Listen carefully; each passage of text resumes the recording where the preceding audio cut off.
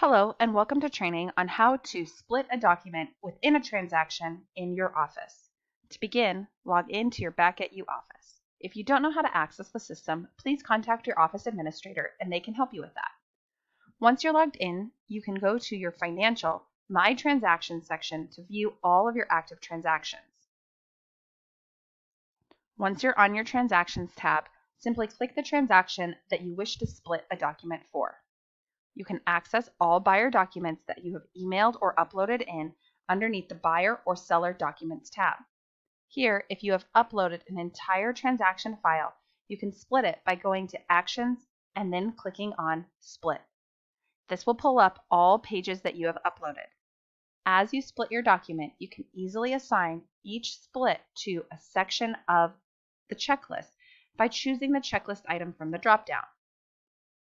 Once you've added all of your checklist items and split your document according to the way that you need it to be split, click Finish. You will notice on the main checklist page that all of your documents have been marked as uploaded so that your administrator can then go in and approve them. This has been training on how to split a document within your transaction in your Back at You office. We are in the business of helping you to work smarter, and we hope you make it a great day.